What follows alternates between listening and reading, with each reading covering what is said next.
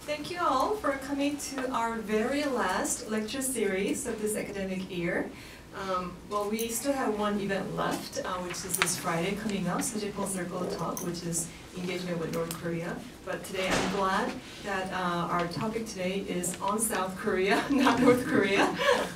We've been doing so many events on North Korea, and I think it's really enough. All right, so let me introduce our speaker today. We're very delighted to have him here. He's Professor Taekyoon Kim is Associate Professor of International Development and former Associate Dean for International Affairs of the Graduate School of International Studies at Seoul National University. And he's also currently a visiting fellow at the Woodrow Wilson Center. And his main academic research areas include international development, global governance, and international political sociology. He co-edited the book titled The Korean State and Social Policy, published by Oxford University Press in 2011. And let me just briefly mention about his past experiences. For many years, he served as the Secretary General of the Korean Association of International Studies and the Korea Association for International Development and Cooperation, and is a board member of International Political Science Association. And in the public sector, he currently serves as a public policy advisor for the Ministry of Foreign Affairs, and also worked for the UNESCO Bangkok office, UNDP Seoul Policy Center, ILO, and UN Office for Sustainable Development. In the civic sector, he is the chairperson of International Affairs at the Citizens Coalition for Economic Justice and advisory member of ODA Watch in Korea. So as you can see, he's really like across all over like public, academic, civics spheres. So those of you, especially students, if you're interested in this area, I think this is a great opportunity to ask him questions on issues related to development. Without further ado, I'll ask Professor Kim for his presentation today.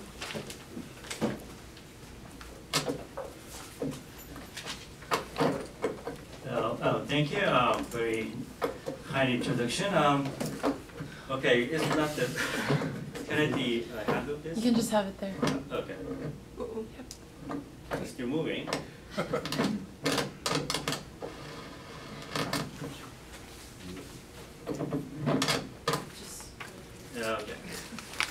All right. Thank you for coming today. My name is Taekyoon Kim. As introduced by the Professor Kim, I'm doing the research on the international development, especially foreign aid, so-called ODA, the Official Development Assistance, especially focusing on South Korea and other countries in East Asia, such as Japan and China. So today I'm going to talk about the South Korea, especially how to reform the South Korea, the ODA policy, because we have the crisis last year, back in 2016, the Choi scandal, political scandal, and we changed the president, government from the former the Labour Party to the current Moon Jae-in government. So there's a lot of things that now is going on for change and reform. So how we can evaluate the reform to action and the direction for the roadmap of South Korean policies, especially the foreign aid. And then I'm going to compare the South Korean case with the China and Japan. So it's kind of a little bit comparative analysis, how different patterns of ODA policies, in general, the aid policies in China, Japan, Korea. And then finally, I'm going to bring back kind of Nordic, Scandinavian countries, the policies for the foreign aid. It could be the future roadmap to reform following some of the humanitarian assistance oriented policies for South Korea. So let me start. So the title is like this. And actually, this is the first, round for presenting my papers. It's very preliminary, so you can't give any input or comments. I think all the comments are quite more welcome. So this is the first round, and then on Thursday this week, I'm going to present the same thing to the University of Wisconsin Medicine, and then in May the UPenn, and then the Johns Hopkins University. So I'm going to collect all the comments from the flow, and then I'm going to revise the paper, and then probably I'm going to publish this article. Okay, so the thing is, the outline of today's talk, I'm going to little bit explain what kind of motivation I have to tackle this issue. And then I'm going to move on this the very short, brief, the summary of South Korea and the ODA policies, it's a historical analysis.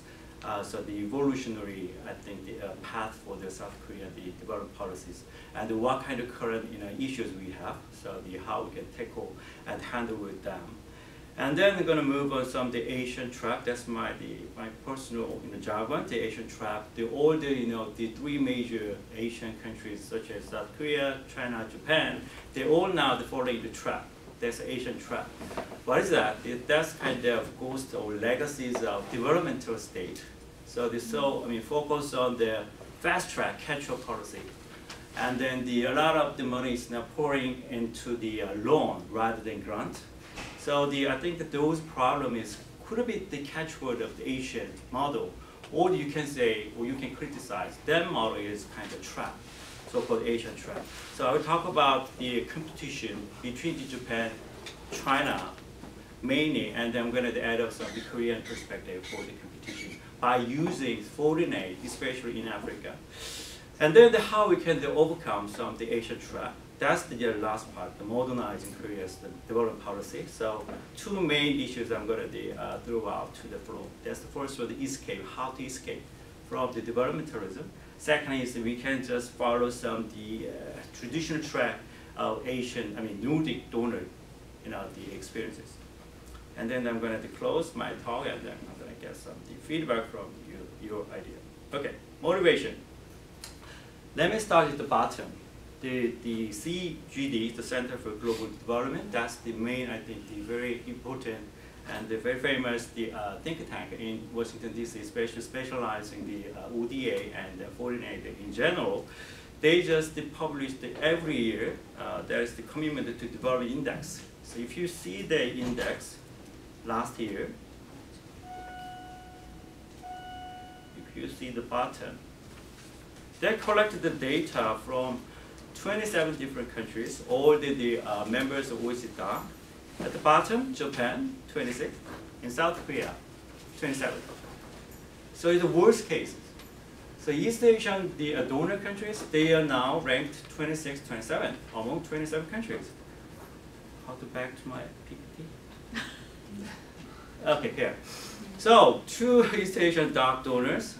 Do you know the DOC, right? OCDOC, the Development Assistance Committee. That's one of the subcommittee of the OECD. It's kind of inner group. The Advanced Donor Club. South Korea joined in 2010, and of course Japan, one of the founding members of OCDOC. So two, I think, the Asian donors now very worst case for the OCDOC. So how we can evaluate, how we can approach, how we can interpret those two countries' the performances. It's good for recipient countries or good for donor countries. So that's why I'm going to throw some research questions. First one, why does South Korea fail to get out of the developmental Asian way, especially the loan-centered and the tied aid-centered, and then bilateral aid-centered? It's the worst kind of combination. So tied to something for the donor interest, and then not through the multilateral international organization, but through the bilateral kind of very intimate contact to the recipient countries, and also the loan-based. So I will talk about what is the Asian trap and how we can overcome, and how we can distinguish South Korean model from the China and the Japan model. So that's the key motivation for this research. Okay, so some warming up. I think everyone knows some of the jargons or terminology about the international aid or the development studies. So let me briefly mention some the key concepts. The first is ODA. So the Official Development Assistance, according to the OECD.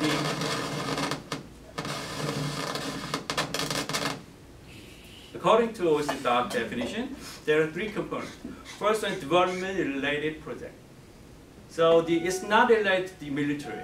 It's not related to some the non-development projects. It should be related to development, right? Poverty reduction, education, healthcare, and so on. And the second component is from country to country, from government to government. So not from private sector to government. That's not the ODA. You cannot calculate that kind of transition as ODA. And the last one, very important, at least 25% of ODA should be grant, not loan. Even though you design the loan-based project, among those, the amount for the loan project 25% of that ODA should be grant. So those three elements is kind of definition of the ODA according to OECD. Even though there's some countries now, they try to revise the ODA the definition, such as Japan, Germany, France. Why? I'll talk about it later. Why they try to revise the ODA definition. And the second, the types of ODA. The first one, the concessional loans versus grants. So grants is simply saying the free money without conditions. So the recipient country cannot, must not repay, just receive and use that. And concessional loan, the interest rate is quite lower than the market ratio. But in the long term, they have to pay back with the interest. So it's quite different patterns of the ODA. And the second is tied and untied. So tied to what? Tied to interest of donor countries. For example, Samsung can do something like the PPP to construct dam for Cambodia, for example. So the South Korean government just use the Korean companies as implementator. And then they tied it to Korean materials, Korean workers. So all things are connected to the Korean things. But as the raw kind of principle of the aid policies according to OECD and the United Nations, it should be related to local government, local workers, local materials, local institutions. That's the way why we have to provide foreign aid to assist the recipient countries. But tied aid to South Korean like companies, workers, and the manpower or the other things, and untied. That's quite different patterns. And finally, bilateral versus multilateral. I think that you can imagine what kind of difference between two. So, on the right side, grants-based and the untied, and the multilateral, that's kind of principle of international aid community. But the all Asian donors now is backward. They all focus on the concessional loans and tied aid and bilateral aid. All right, and then the aid incentives. Why the donor country provide aid? Why? What kind of the incentive they have? So first pattern, it depends on the scholars, but by and large, we can divide three different patterns for the aid incentives. First one is security oriented. So the key example is US, so-called democracy aid. So providing aid like for the democratization of third world countries. And then the UK. And the second pattern, commercialized aid. So very famous case, Japan. Japan, if you look at the ODA charter of Japanese government, they clearly write down what kind of incentive we try to use for the aid. So I would try to explain that later. And Germany, France nowadays joined this kind of category. And then finally, humanitarian aid. So you can just very easily select what kind of countries among the OECD members for the case of humanitarian. I think the Nordic countries, Sweden, Denmark, Finland, and Norway. But the Finland now, they try to reform by adopting some the marketization or new liberal ideology. So they're now a little bit different track. But in general, Norway and Sweden, there's a top model for the humanitarian aid. Okay, now move on to South Korea. So a lot of stuff I have to explain, but let me briefly explain what kind of the historical, I think, the events we have to memorize when it comes to the birth of Korea aid. So first one, the South Korean government always advertise South Korean model is the first case in the world successfully transforming itself from recipient to donor. I think this is kind of a little bit exaggerated. Japan is the first case. Japan, and after the Second World War, they received a lot of the aid from the U.S. and the United Nations, and then they just very shortly they joined the kind of donor club back in 1951. That's the Colombo plan. So they just started again to provide the aid.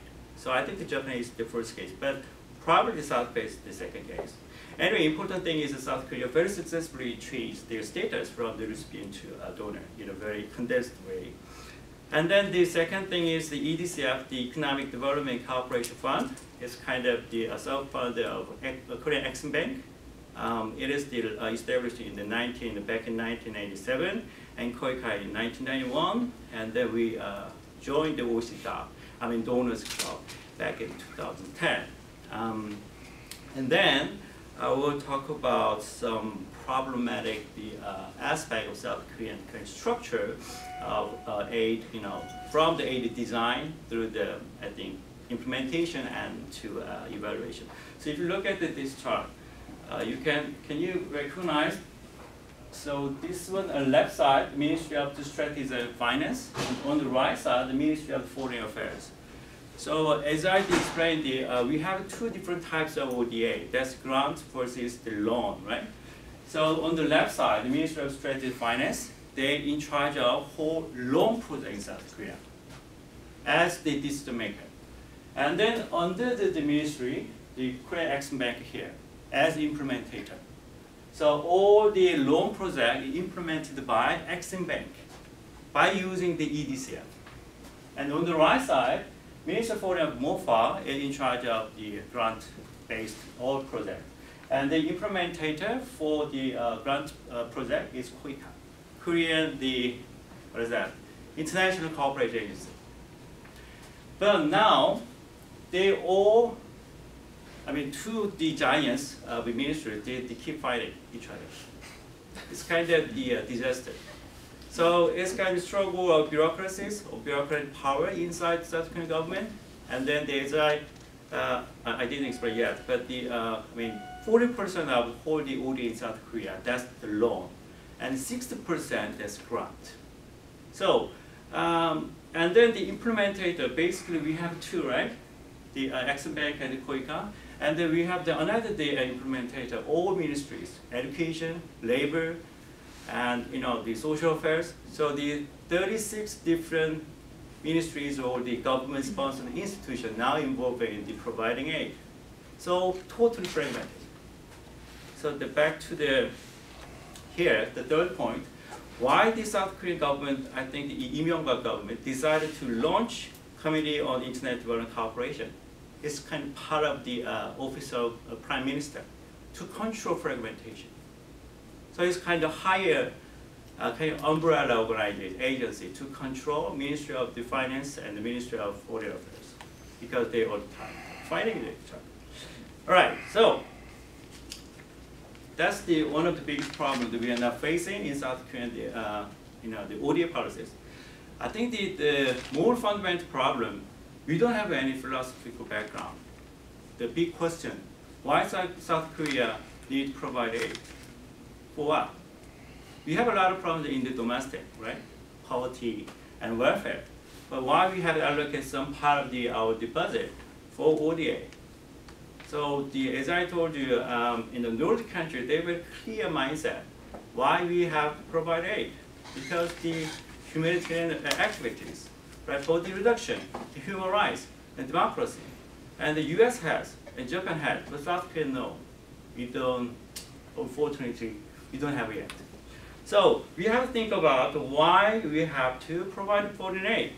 So some ministry, especially the Ministry of Finance and Strategic Finance, they highlight we are kind of very important, the example of the developmental state.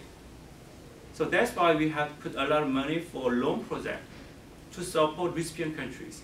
Because recipient countries have their own national plan to develop economic growth. So we have to support, we have to give some knowledge sharing program. And then on the other hand, the MOFA, the Foreign Affairs, they talk about, no, we have to provide some humanitarian assistance, right? Without conditions. So it is big fight and big different, I think, the approach to the ODA. So there's no any common ground to talk about what is South Korean aid. So if you look at the second point, government top-down strategy, that's the one, I think, one of the characteristics of the Korean development state. So top-down, South Korean government, the Blue House, designed some kind of keyword, right? So under the Lee Myung-bak administration, green growth, that's kind of buzzword, right? So we just allocate the huge budget for green growth, like growth plus green. Can you imagine this? It's quite different thing, right? So the environmental issues and climate change, and also on the other hand, the economic growth. But the Imyoung government tried to combine green growth into the name of green growth. And then the Park Geun-hye regime talked about, of course, the Saemal movement, Saemal Undong, just like following the father's legacies. So I'm not going to criticize Saemal Undong, but we have the same patterns of kind of ODA program to support the agricultural reform in Muslim countries. But all of a sudden, Park Geun-hye regime changed the name of program from the agriculture something to Saemal movement. So that's the problem. All right, and then as I said, concession loan now is 40%, very high ratio. If you compare to the other OECD members, I will show you later. And then low ratio of the multilateral and high ratio of the tied aid is the biggest problem.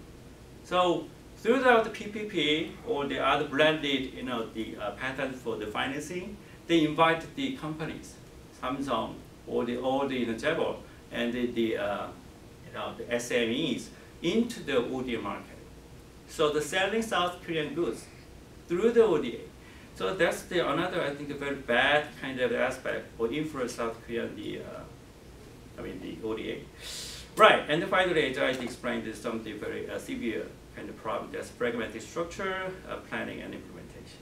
Okay, this is the very short comparison between Japan and South Korea, especially the ratio of grant versus loan.